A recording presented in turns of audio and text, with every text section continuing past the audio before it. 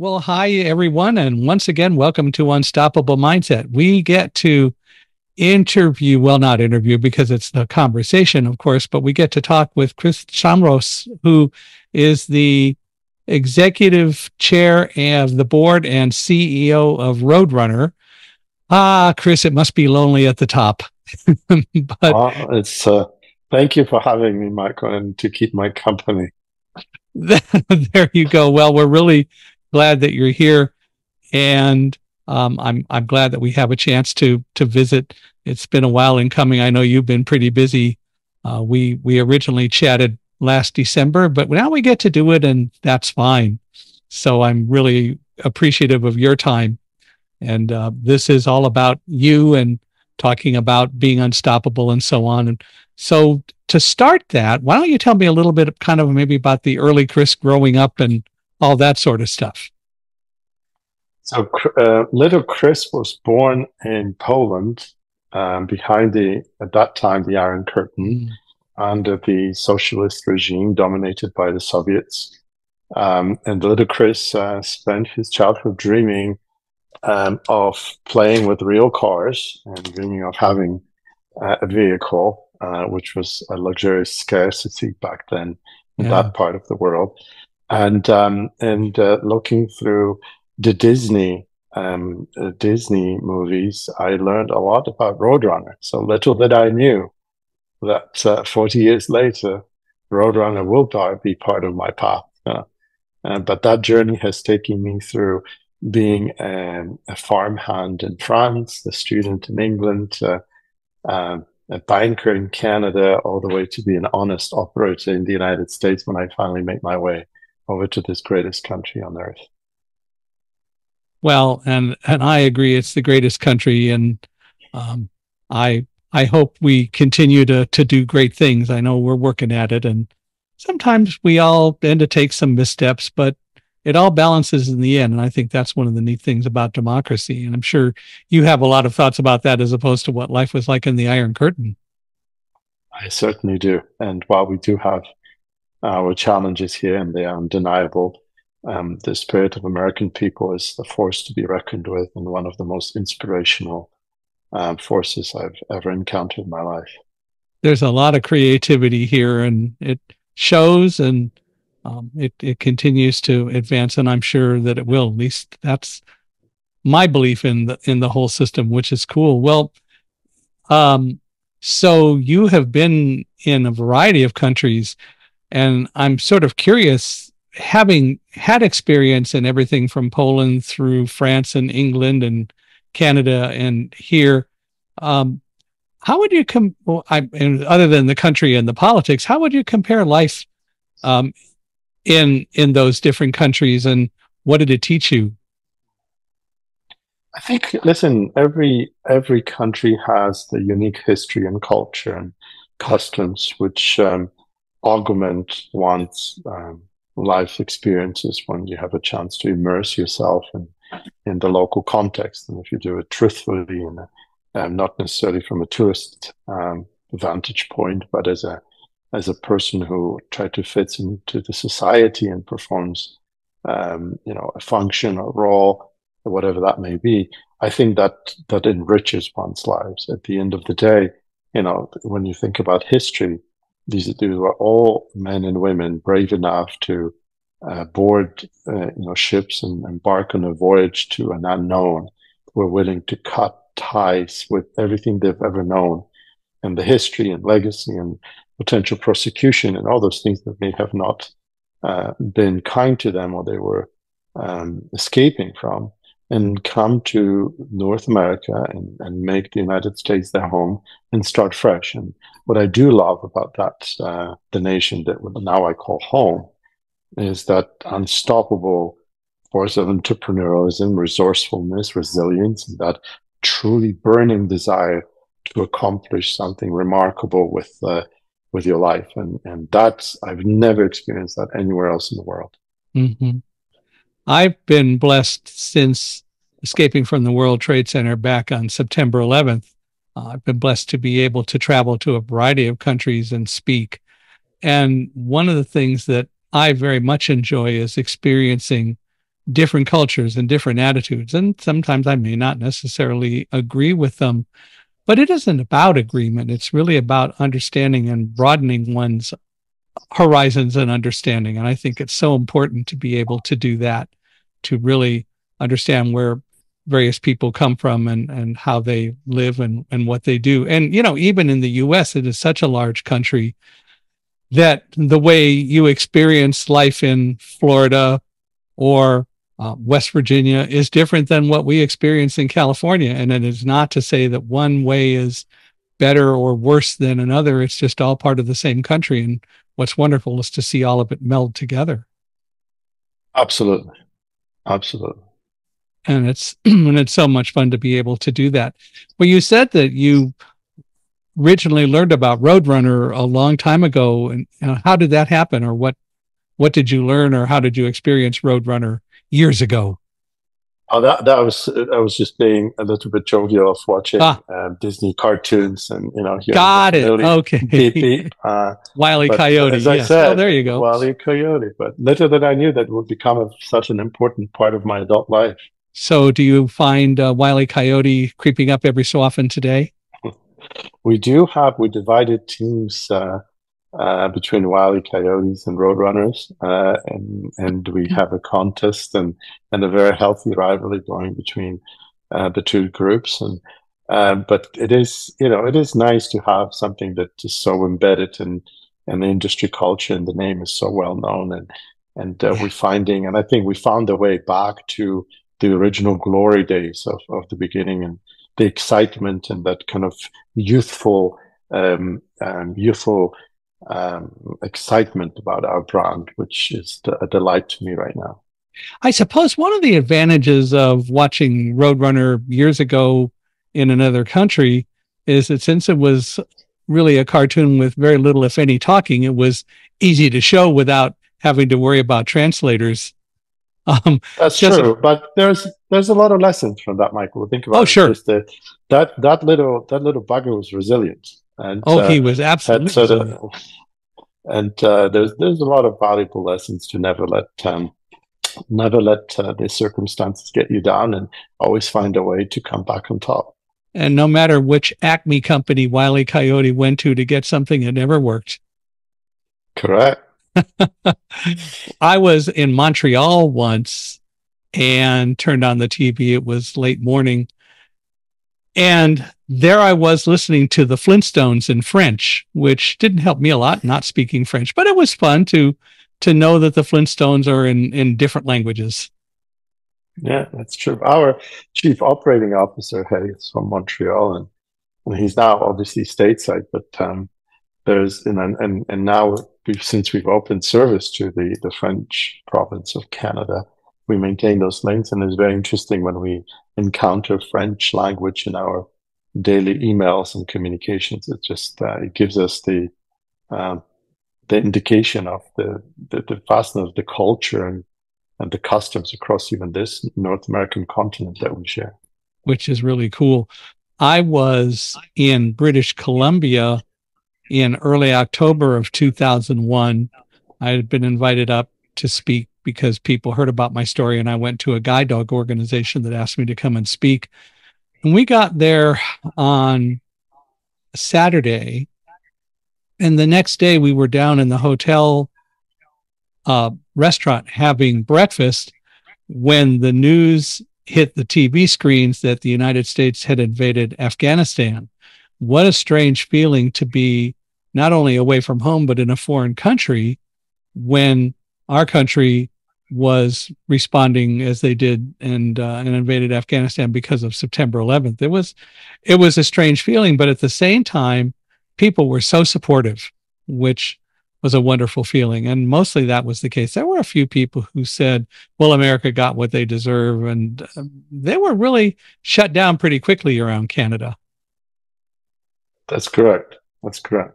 Yeah. That was a very special time in our shared history. Yeah. Yeah, it was.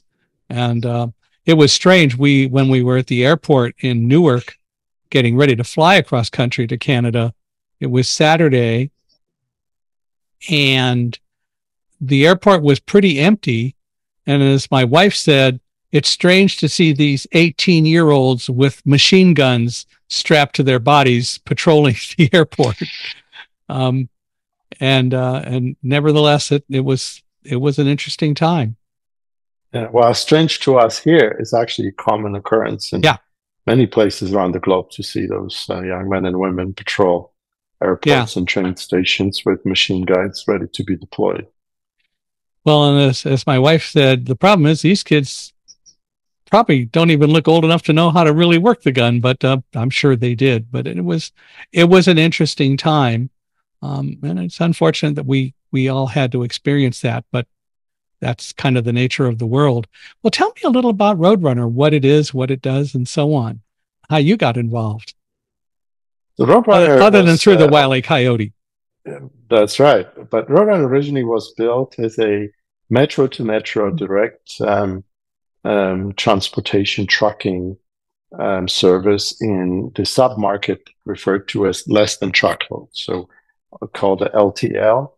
And what it means is that within, when you see a semi tractor, speeding down on a freeway, hopefully observing the speed limit, One usually hopes. about 90% of the market, when you look at those trucks, they are full truckloads, or Mm-hmm. referring in industry as truckloads, it's TL.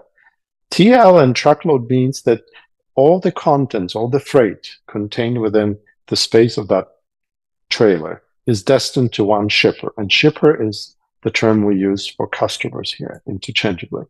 So the difference of LTL is that within that same trailer, same 53 foot long trailer, you have freight for a lot of different shippers. And LTL is the subsegment of the broader trucking dedicated to service those customers who do not have the need or cannot necessarily afford the cost of chartering the whole trailer, and that may not have any specific need to for that kind of space.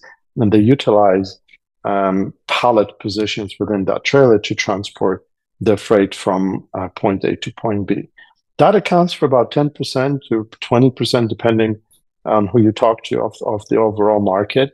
And Roadrunner became an expert and a specialist in taking loads directly across the continent. It started in Milwaukee, in Cudahy, Wisconsin, and shooting loads directly to America's Southwest and back. That's obviously was linked to the port activity and intake freight input point from Los Angeles and Long Beach ports. But he became an expert, and over time, the different management teams and different constituency of shareholders embarked on a strategy of growing it across different modes and a lot of things, and it became a bit of a problematic story. For the last 4 years, we spend a concerted amount of time and disciplined effort to unwind those layers and bring it back to the specialist metro to metro long haul specialist tracking service, which has kind of helped us resume our path to sustainability and excellence. Is there a lot of competition among LTL companies? I think there's a fair degree of healthy competition among them. It's a fairly limited market of players. I came up through my experience in LTL. I've coined this phrase that LTL stands for less than likely to go perfect. It's despite the fact that you think it's a fairly simplistic concept of picking up a pallet in Philadelphia and delivering it in Dallas. It's actually an extraordinarily complex and difficult to execute service, and from a perspective of being on time, of not losing, not damaging the freight entrusted to you, and obviously do it in a fairly compressed timeline. So it is a very specialist play. It's very different from what I mentioned about 80% of the market, which is the truckload market, which is full trailers picked up from point B. They just go to the destination. This one is a consolidation play. There's different touch points. It's a very complex. So while the competition is very healthy, It's a good competition because it's sort of a tide that raises all the boats. These are very high quality providers, and as we compete, our customers win. Yeah, which is kind of important. And as long as everybody recognizes that, it makes perfect sense that it ought to be that way. Why or what makes Roadrunner kind of unique, or what sets it apart from other companies? What it said that we specialize in doing that one thing, which is taking loads directly and connecting a very far apart points across the United States, Canada, and increasingly Mexico direct. So a lot of large carriers or trucking companies have a very densely populated terminals, and they may have in excess of 300 terminals in the United States alone. What they do is they, like very much like an airline, they created a sophisticated hub and spoke system where the shuttle service connects the entire network. So, for example, the freight from picked up from Long Beach destined to Atlanta may go through 5 different hubs as the network is designed. The problem with that is that every time you have to go into an LTL trailer, that means the forklift drives inside, lifts the pallet, needs to take it out, then takes it across the crossdock, puts in another trailer that's going to be destined to the next point stop on the way. Damage happens, loss happens, And time is wasted. And time is wasted. So what we do is we only have 36 terminals, but we're in major metro to metro connectivity. I always say that if you have a professional sports team, ideally a good one, we're going to have a terminal there in those cities, and we use our team drivers, and we just shoot those loads straight across. So we compress the time that it takes to traverse the distance, and we eliminate those points of rehandling of pallets and freight, and greatly reduce the risk of loss, the risk of damage, etc.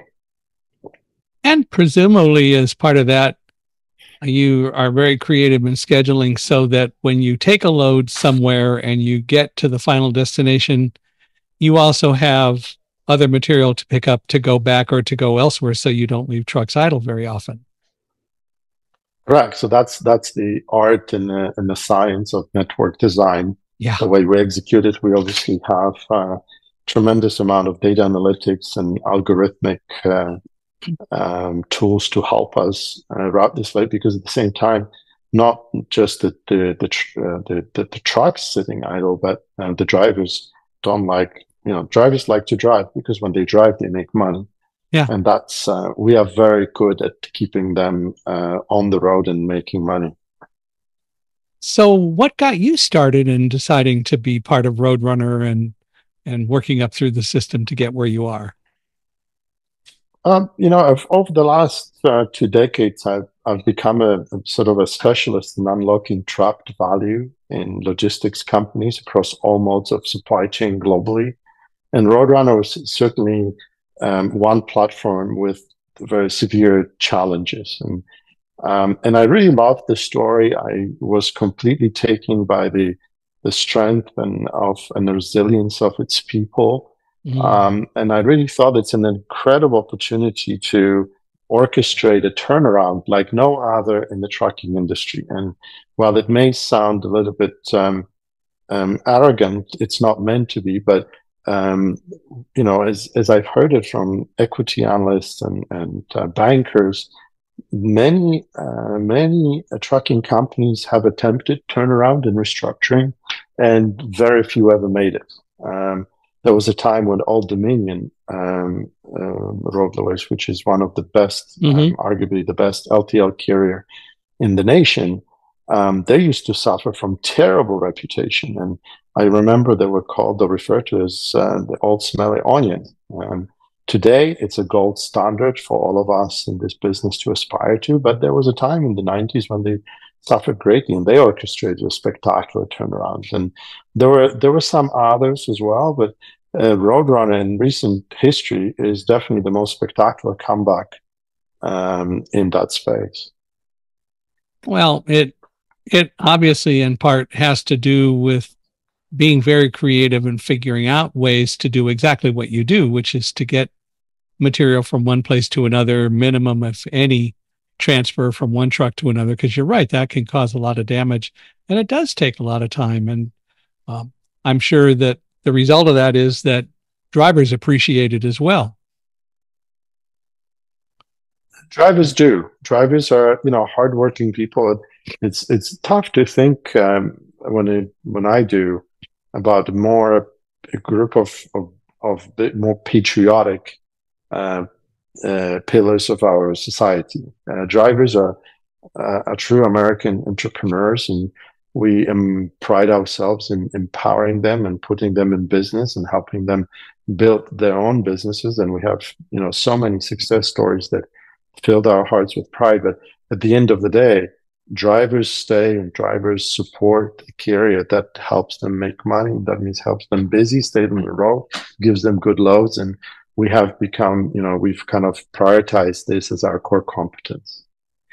So, with all of that, how was it during the whole period of COVID? Because, of course, a lot of things happened and a lot of things shut down and a lot of things changed because of COVID. How did all that affect Roadrunner and what you do, and how did you all come out of it?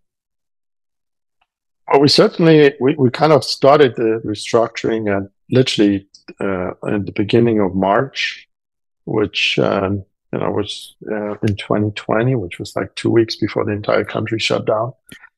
So obviously that made it for a very interesting time in our life. But trucking is such an essential service; it never stops, right? Without trucking, Mm-hmm. nothing gets delivered. You cannot do anything. It's probably next to the sanitation services, I think the most critical part of American or any economy for that matter. And so we worked uninterruptedly through the pandemic. We were very focused on rebuilding our business and fixing our operations. So everything that was happening external to our business were kind of very much in our peripheral vision because we had so much work to fix our business from inside out, and that kind of kept us busy for pretty much the next 2.5 years. So COVID was kind of a good impetus and an excuse to do the things that you knew you kind of needed to do anyway. It was a good time because we Yeah. would have had to do it anyway, but the people were so distracted by obviously the stress of the situation. It kind of took the focus completely away from what we needed to do, and I think that was a blessing. Several weeks ago, I had the opportunity to chat with a gentleman named Glenn Gow, who lives in Northern California, who's a business leader coach. And he promotes the whole concept of AI, and specifically managers using AI to help create ideas to improve what they do and to improve their companies and so on. But one of the discussions we had, and he said something very interesting during the discussion, but one of the discussions we had was how AI is going to affect people as we go forward. And one of his positions was artificial intelligence and all the things that are going on with AI doesn't eliminate jobs. Rather, people eliminate jobs because either they find that they can do things cheaper, but they're not really doing themselves any good by doing that, because what AI should really do is, where relevant, help redefine jobs. And one of the things that we talk about was exactly the whole concept of truck drivers. When AI and autonomous vehicles come more into existence, what will happen to truck drivers? And his point was, even if you let a vehicle operate autonomously and it's completely safe, what that really should do is not to require a driver to not be in a truck anymore, but rather you find other responsibilities and other things for the driver to do while monitoring the driving of the vehicle, no matter how safe it is. And so that prompts the question, what do you think about the whole issue of autonomous vehicles and AI, and where you think that might go over time? Because I tend to agree with Glenn. It shouldn't eliminate jobs. It may cause some expansion or redefining of jobs, but not elimination. Yeah, I think, listen, this is obviously a topic that could take a day, and everybody has Yeah, an I opinion on it. know. Yeah. I always love watching those clips from the Yeah. news from the 1990s, when the first the internet, the World Wide Web, was introduced, and people kind of speculating with it, if it's going to, mean anything, or if it's gonna, you don't want to be that guy who voices an opinion that gets recorded, and 20 years later your kids get to see it, what a dumbass your dad may have been. This is one of those. So I have a very specific view on this. I always kind of think that there are certain tools that are invented that help things, and some of them are very useful and don't necessarily make the lives easier. Example for that is a vacuum cleaner. When I was born, the vacuum cleaner was still a novelty and not particularly a widely thing. What was happened that once a year, the entire family would gather to take one or two rugs that were present at home, take them outside, clean them, usually in the snow, Mm. because that was the thing, Hmm. and come back and just enjoy the freshness for the next year. Now the vacuum cleaner comes, a genius invention, genius invention. Yeah. What do we do? If my mom would have her way, I would be vacuum cleaning every day. Just instead of a once a year thing, I have a hobby now that every time my mom is upon to one thing, I better get on that and get it clean. So did it really save hours? I don't know, but definitely a useful invention. AI broadly, I think, has immense impact on our lives to the extent that I don't think anybody can even appreciate right now. In terms of the logistics business, I actually think there's very limited impact of what AI can do, and this is a sort of and this is very humble opinion. Um, After spending the 2 decades in fixing different supply chain businesses, and it's just the unpredictability, the size of these statistically viable data samples, the the the the the patterns of different outcomes. It's just impossible to schedule. And up until you can lift a pallet from Portland and it can traverse in metaverse to Chicago, you still need a truck, you still need a forklift, you still need someone to oversee this. Right. So definitely impact on jobs and logistics, I would say minimum. I think basically maybe quality, the quality of service, perhaps we're using machine learning and AI algorithmic methodologies in our static load plan, which basically means routing the freight the best possible way. But at the same time, it's not an infinite benefit game. At the end of the day, you have an I-10 corridor and you have a truck Yeah. that can traverse the speed limit. And what is the best case? There's very limited outcomes to the upside here. So I think the AI, in terms of the logistics space, will have probably the most muted effects of across the board, if I think about it. And definitely, as I'm looking forward to the marginal benefits, I don't see it as a particular needle mover for us here. Well, as I said, even if you could completely automate a vehicle so that it could drive itself, and that's fine. I still say that ultimately, um, I would never want to remove the driver from the vehicle, but rather give the driver other things to do to help the company. And the creative people will figure that out. And I think that there is no way that it should eliminate jobs. It's ridiculous to think that. Um, it's supposed to enhance, and I think that there are ways that it will. Whether vehicles will really become fully autonomous anytime in the near or intermediate future, at least, is open to conjecture. But I don't like the idea of Well, it's going to eliminate jobs. I don't believe that that's true. And I think that's what you're saying as well. And it makes sense. Yes, I agree with that. Yeah. Well, so in terms of shipping and logistics, what does, if you will, shipping and logistics indicate about kind of the broader economy? Because it certainly, um, listening to what you said earlier, it continued during the pandemic, and I guess that means the economy continues. But in general, just the whole industry, how does that affect or fit into the whole issue of the economy and what your industry does for the economy?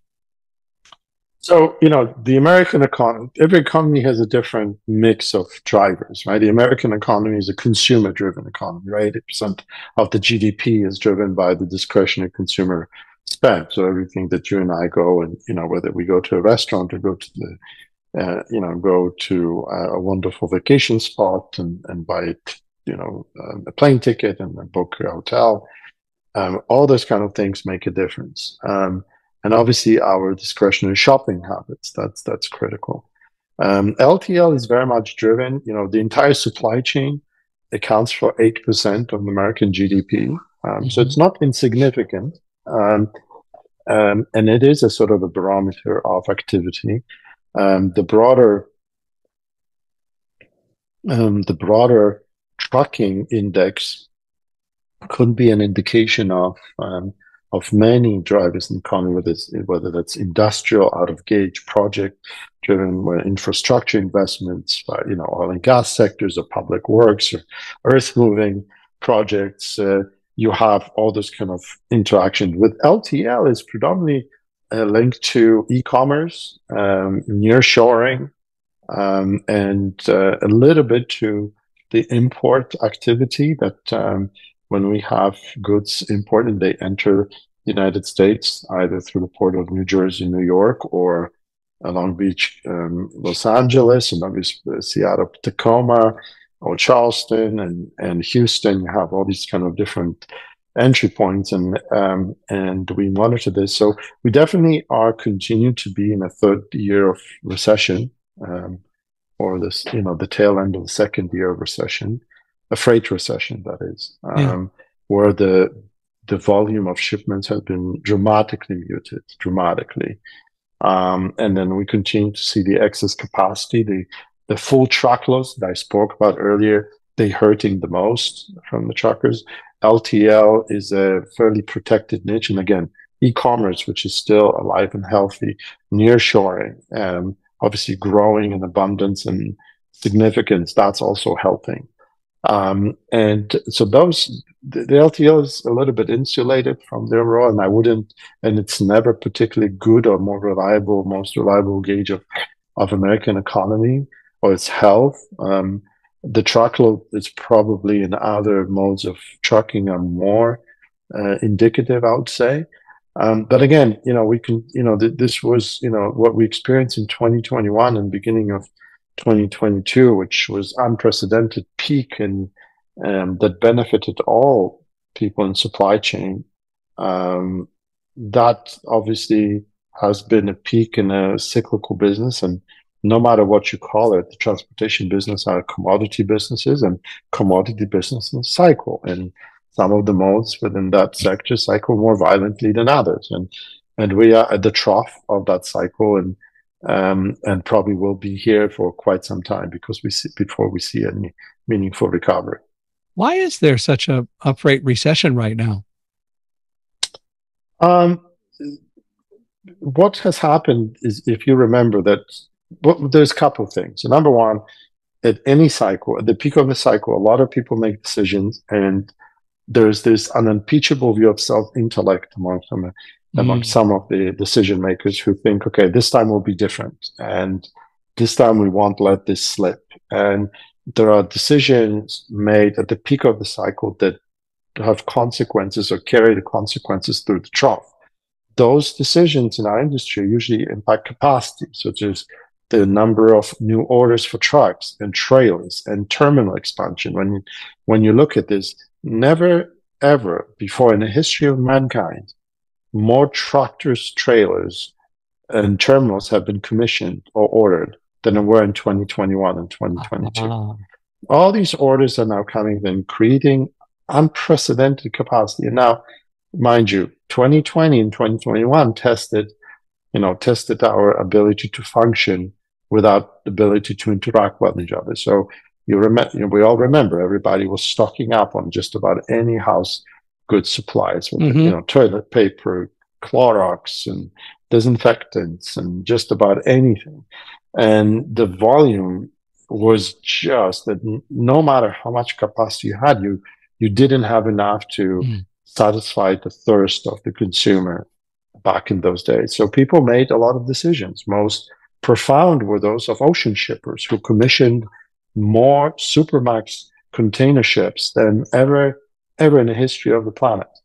And all these ships are being launched right now in the second, or soon, in the second part of 2024.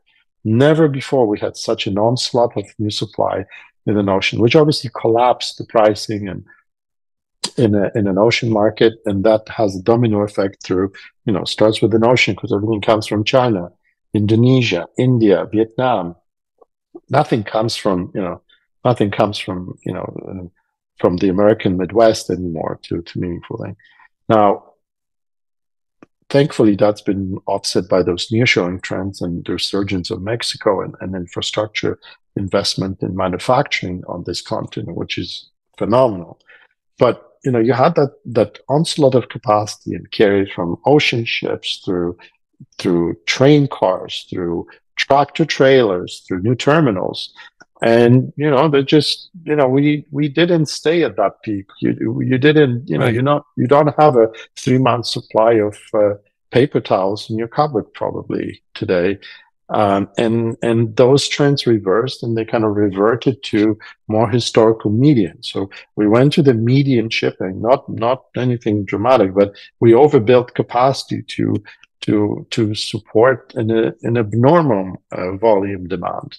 So you have this, you have anybody who could have a truck, became an instant millionaire, right? If you could commit to thing and you could drive the truck and take somebody's cargo or shipment from one point to another, you were in business and you're doing extremely well. And then that, at the same time, the government stimulus, the super low interest rate, the financings, those things you picked for nearly nothing in terms of financing costs, and those COVID leases are still in place. So we have a bit of a delayed effect of people exiting the industry, which is a normal thing in a down cycle. And it's prolonged because the cost of the equipment is a lot cheaper than ever before in the history of economic cycles. So you have these prolonged exits, which have not rationalized the supply-demand equation.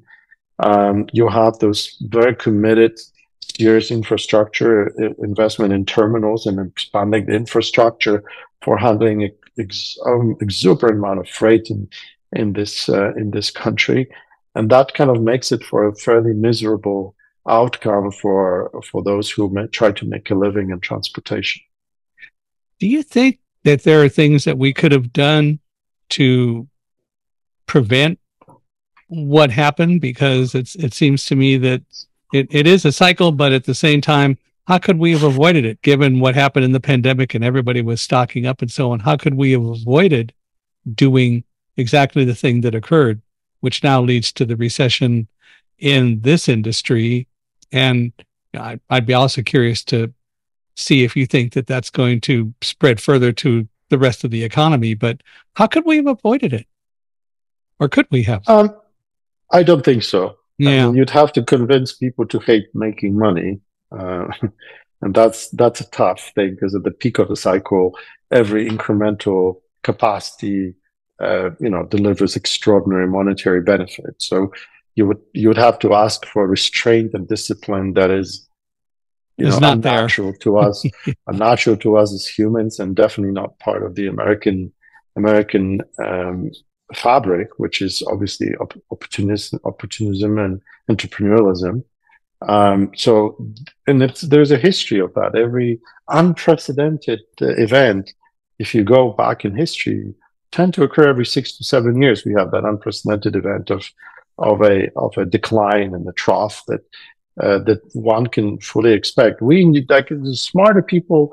I mean, that's sort of a self-telling comment, but when in our business we really reserved a lot of cash in 2020 and 2021, and I directed all of my management teams to just prepare for inevitable recession Mm. and entering with a high reserves of cash helps you through the down cycle. People who have leveraged themselves to the tilt and in the pursuit of getting access to that capacity can deploy to earning activities have found themselves disappointed and at the point of difficulty or despair at times, and many of them have since exited the industry or the business altogether.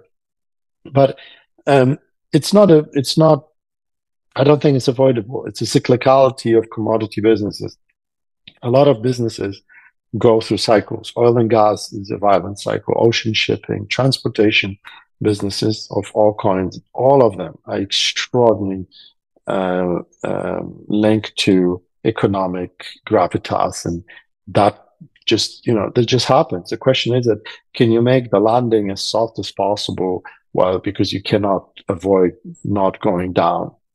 Yeah, which is really the wisdom and the thing that you have to do.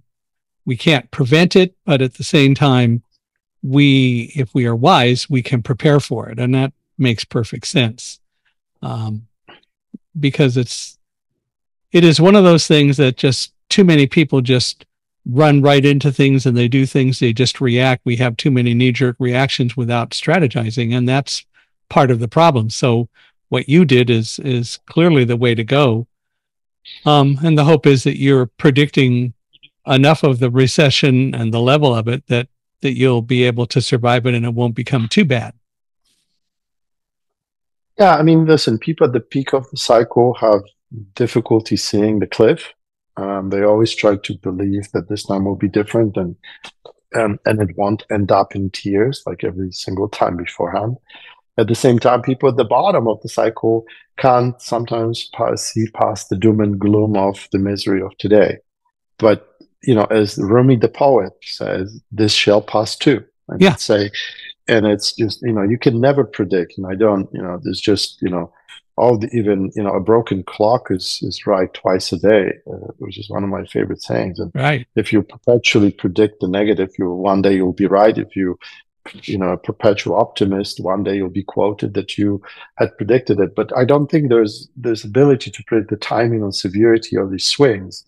What you can do is to do your absolute best to prepare for the cyclicality and inevitability of an economic cycle that impacts industries that are commodity industries, and try not to believe your own headlines. That's one of my favorite sayings to the things. Just when you have this kind of exuberant confidence in your own ability, but there's always a healthy check-in that is required.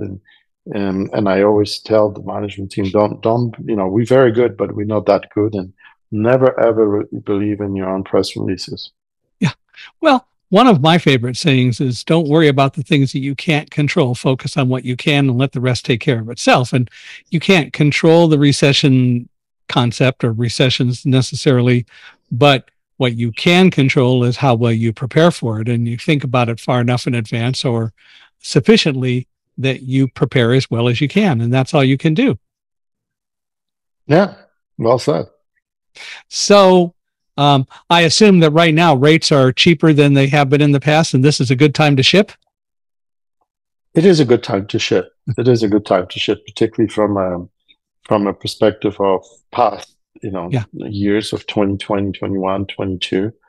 But you don't, the rates are byproduct of capacity and demand, right? There's always the markets are very efficient and they find a market clearing price or rate for any service. The key is that what we do like about the LTL industry, that all the carriers are disciplined. So while nobody will be reporting record earnings this year, what we do provides an adequate return on capital to provide for continuity and sustainability of our enterprise. Well, it sounds like that you and what you do with Roadrunner and I think in other places have built companies and made them successful. And I think the most important part about that is that you build good teams. How do you do that? You know, everybody wants to play on the winning team. I've learned that fairly often. If you want, you know, you could be not necessarily the easiest coach or not the kindest general manager of a sports team, but the players who want to join and come and play on the team if you're winning championships. And it's all about the creating the little victories and momentum and creating the positive momentum because it kind of takes a life of its own. And it's all about velocity of decision-making processes. These are sort of things that when I see organization crippled, you know, by the paralysis by analysis, and they sort of full of smartest people in the world, but they just cannot make the right decision, and they spend endless time through trying to model different outcomes. um, you attract top people who believe in the ability to become very effective as leaders, as managers, by combining the intelligence, the talent, the respect for data and analytics, and they are empowered to make decisions and they empowered to make a difference. Even through my life, I've seen how many changes, and the generations that are entering the workforce today are very different in behaviors that even I was in. Mm-hmm. And the contrast is quite stark. But what it is very magnetizing to them is the ability to be impactful and do something they truly believe in, and do the right thing, and based upon very objective analysis, as opposed to do it because I say so, or gut-based decision making, and so forth. So my management teams evolved quite rapidly. The last 14, 15 years, I've had about probably 90% rotation in my team as we continue to upgrade, and certain people continue to find different paths, or they're just not good enough as the caliber of challenges I take on increases. Um, but I'm thrilled to see so many incredibly young folks on my team doing things that are just almost, I could only just describe as inspiring to me. There's something to be said for energy, isn't there? Oh, energy is key. And from the leadership perspective, you absolutely need credibility. So you need to act with integrity, authenticity. You need to win the respect of the people by fighting alongside with them in the trenches. And being a very high energy leader, I think, is critical, particularly in an industry as ours, right? I love the kinetic movement. I love the energy released by transport and moving. And I lead the way that I would want to see the people around me behave, and I think that's critically important. Yeah. I think there's a lot to be said for the fact that people need to relate to you and to leaders, because if they can't relate, if they can't really feel like they're part of the team, then they never will be. And the leaders, the person or the leaders are the people who need to make that happen. I agree. I think there are different industries that aspect that you just mentioned is extremely important. Logistics, absolutely. But there are different industries. Like, Mm-hmm. think about law firms or hospitals. Doctors don't need to be inspired by leadership. Lawyers need to be inspired by the management committee. They're excellent professionals, and they operate within their own um, scope of autonomy, and they're phenomenal what they do. In logistics, it doesn't work. You could be the most brilliant person in the room. If you do not win the hearts and minds of your fellow teammates, you're not going to get anything done. And that is critical, because and that's why logistics business, particularly those who do extremely well, have leaders who have, extremely personable with a very high degree of energy. They're Mm. not, what you would have imagined in the past. You can see in sort of even if you look at an S&P and stock performance and the shareholder value creation, those firms who have very passionate, charismatic leadership teams tend to outperform dramatically the rest of the peer cohort. But even in a law firm, if it's a real firm, and I think that's the issue, if it wants to operate as an entity, even though lawyers have their own cases and so on, but if it really wants to operate as an entity and find ways for people to collaborate and work together or work with each other at least, then there's got to be some level of leadership in it. And it sometimes happens and sometimes it doesn't. And I think that's true in a lot of industries. But the best companies are ones where there is a leader or leaders who can bring people together and make people all work toward whatever the common goals are. Absolutely. Yeah. What's the best part of your job?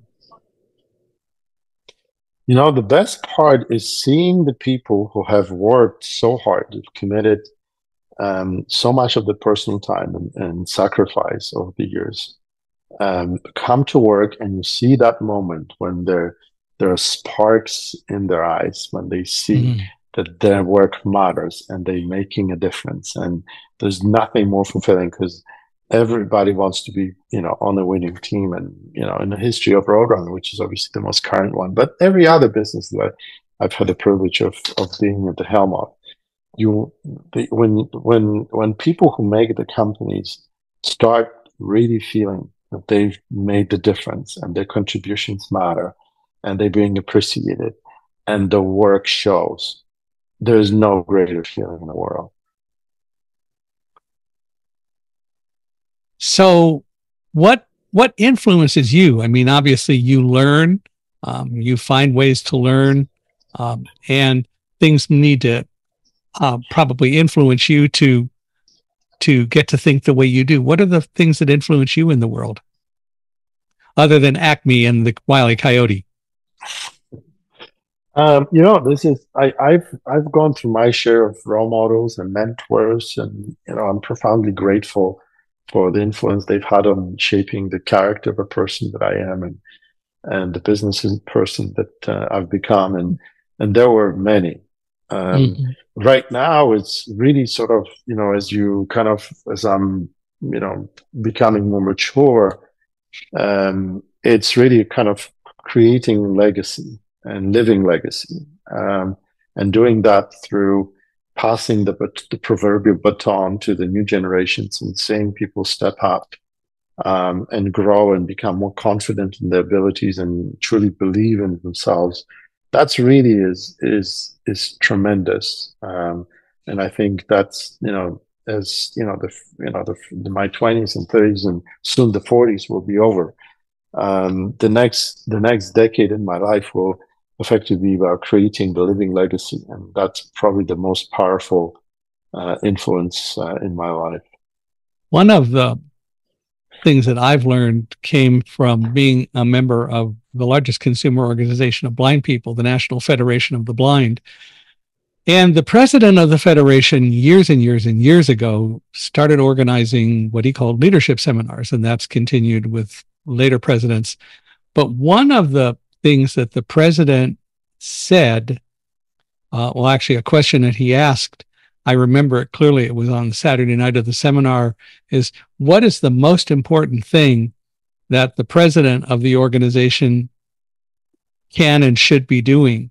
And his response, after hearing what other people said, is the most important thing I think the president has to do is to be looking for his successor, because there will become a time that he doesn't get to be president anymore. And if the organization is going to continue, then the president needs to be the one to find the person who can take over and do what needs to be done going forward. What do you think about that? I think it's very profound, and I think it's critical. I've through my adventure in logistics, I've been at the helm of, now I'm at the helm of eighth and ninth organization. Um, and I've executed 7 exits, and every single time that I left, what was left behind was a fully sustainable management team that could take they would take the operation to the new level, but it would be their story. It wouldn't be mine anymore. Right. And it's tough. It's tough because first we're humans and we develop emotional connectivity. If we're healthy humans, we obviously relate to fellow humans, and we like what we do and we tend attached. So it's difficult to let go. Second, of course, particularly when things are going well, we tend to develop this unimpeachable view of self intellect and supremacy and irreplaceability, which is completely nonsensical, but it is human. And I've maintained a very healthy discipline of not staying at the helm of any organization for more than 3-4 years. And that's very healthy. And I think at any given time you have to create, because to be honest, if especially in today's society, if people do not see the path forward, if they think that their abilities will not be recognized within the meritocracy of the organizational dynamics, they will leave. And the competition for talent is fierce. And it's not a defensive play, but it makes organization better. I've seen a lot of executives trying to hang on to their spots for decades, and to be honest, all they've accomplished, I think, is stymied the potential that organization could have had. Doesn't mean the businesses are not performing, but I think the business could have gone a lot further. And but it's difficult, right? We don't want to see ourselves as impediments to growth. Who wants to think of themselves like that? I think it's a very healthy habit. As much as I'm a firm believer in term limits in certain government spheres, I'm a strong believer in term limits at the helm of commercial organizations, and I've lived by example of that, having exited 7 times already. So my average tenure is just above 2 and 3 years. Well, and obviously you leave when you know that you've been able to put together a team, and even possibly including a person at the top of the team who can take over and continue the growth or whatever it is that the organization needs, which is important. Absolutely. Absolutely.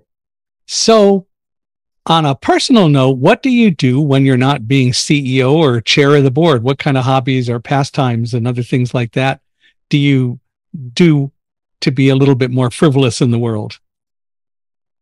So my absolute thing in the world is kiteboarding, which I don't get to do enough, but it is aspirational. Kiteboarding and sailing. These are the most relaxing things I can ever envision doing in my life. And it's been quite some time since I've sailed, and it's been quite some time since I kiteboarded. So, I'm targeting, the end of this year to maybe get at least a few weekends out in the ocean. As long as the sharks leave you alone. Oh, if you outrun them. Well, there's that. That's fair. Okay. Well, Chris, I want to thank you for taking so much time to be here. I hope that you've enjoyed it and had fun. I certainly have learned a lot, which is what I always like to do. And I really appreciate you taking the time to spend with us and making this, I think, a relevant and memorable podcast for people to hear. I could absolutely and thoroughly enjoy myself. And thank you so much for inviting me and having me on your show. Thanks very much for listening to Unstoppable Mindset. We hope that wherever you're listening, you'll give us a 5-star rating. We value that very highly.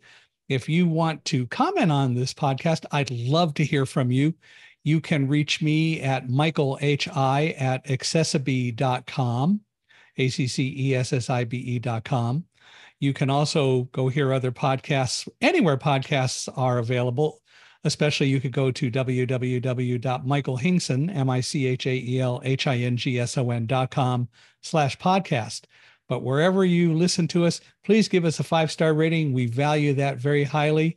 And We hope that you'll come back and visit with us again next time on Unstoppable Mindset.